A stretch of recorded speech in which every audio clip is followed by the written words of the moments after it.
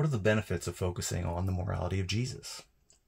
For unbelievers who are concerned about the negative impacts of Christian religion in the world, I would think publicly ridiculing the immoral and abusive cultic teachings of Jesus is a straightforward, prudent warning for people of all stripes to stay away from Christianity.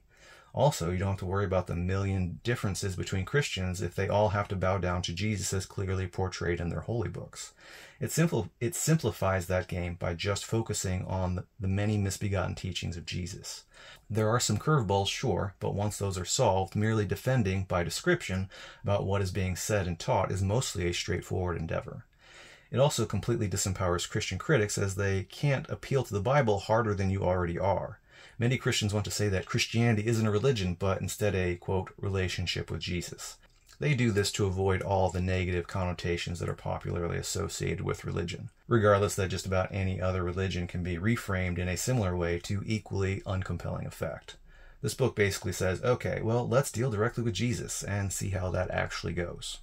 There's no place to fall back to after that if Jesus has some serious issues or is hopelessly evil. Also, focusing on the morality disempowers Christians who want to make everything about morality. Underlying much of young earth creationist arguments, for example, over biology, are genuine existential fears about the meaning of life unraveling to nothing.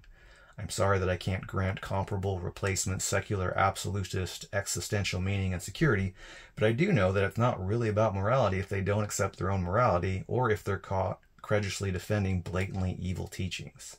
And if it wasn't real, then you didn't really have that level of existential security to begin with, and have so only lost an illusion. And even liberal Christians shouldn't be able to pretend like there's much good in Jesus' teachings, even as a metaphor. If the moral of an admittedly fake story is bad, then odds are that it's necessarily a bad metaphor too. Deriving hidden virtuous meanings from evil stories is most often a fool's errand. There's no free lunch here. Even the Calvinists, who accept most everything as is and attempt to call it good, won't and can't accept everything as is. Something in this book and video series likely addresses every type of Christian belief out there, so merely accurately describing Jesus' teachings could theoretically end modern Christianity. But this requires having a really efficient command of the text, and that's where this book and video series hopefully come in.